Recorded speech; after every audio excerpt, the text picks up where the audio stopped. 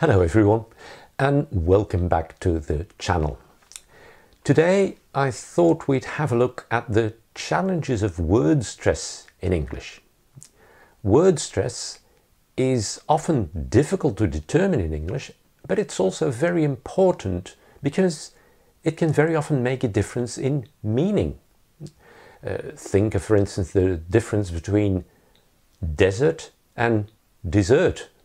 Quite a bit of difference there in pronunciation. The only difference really is the word stress. Sometimes a difference in word stress can also make a difference in word category. Think, for instance, of a rebel, the noun, and the verb to rebel, rebel, rebel.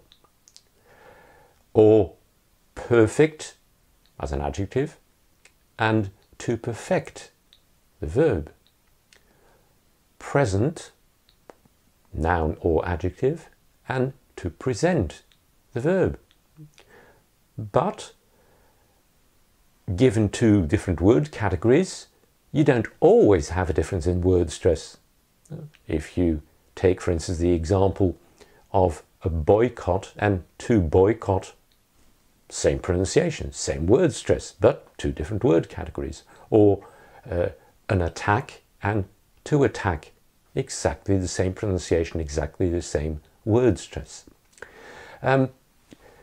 Sometimes there is a difference in word stress between British English and American English. I'm not going into that today. There's another video you can watch. I'll put the link below. It is definitely not the case that a certain relation between words determines a particular stress. Differences between ethnic and ethnicity, for instance, or between technique and technical. Another example, electric or electrical and electricity.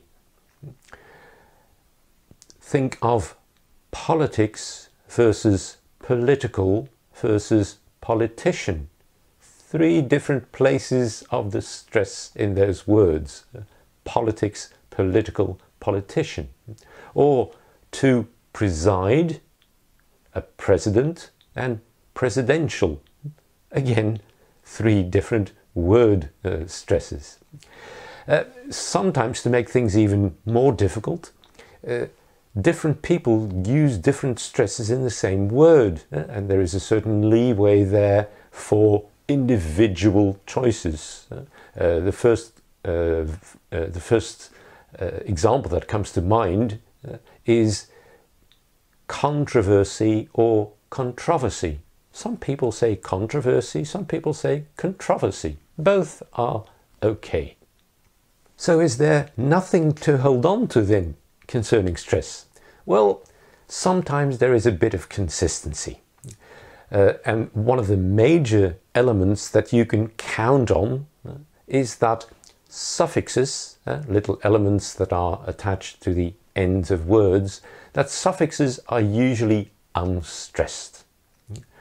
For instance, final ER, as in baker or teacher, photographer, unstressed. Final IST, as in geologist or psychiatrist or journalist, always unstressed. Final li, the suffix that very often makes an adjective into an adverbial. Li is normally unstressed at the end of a word. Things like quickly, unfortunately.